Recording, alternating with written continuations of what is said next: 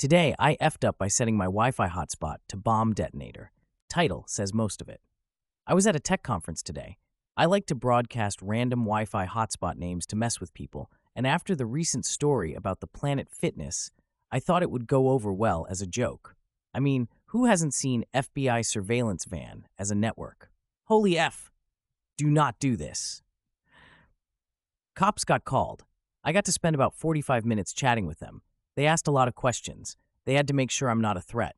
I cooperated fully. I have no doubt being a white guy at a nerd gathering probably helped. I was told I wasn't being charged. I was, however, told to leave by the venue and not come back. Flash forward 2 hours, and I go to log into my work email on my phone.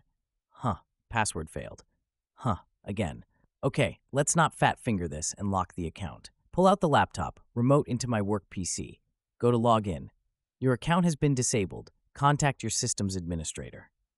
20 minutes later, I get the text message.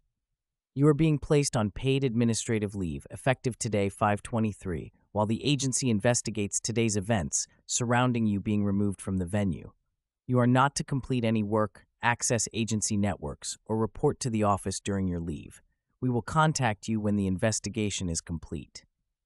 In summary, immature joke kills career, film at 11.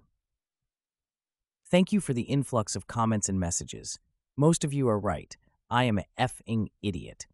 One doesn't come to r/TIFU to brag about the good stuff they've done. No matter what you say, I'm trying to keep up. You're helping me cope. Had fun with this Redomation story? Hit the like button and subscribe for more.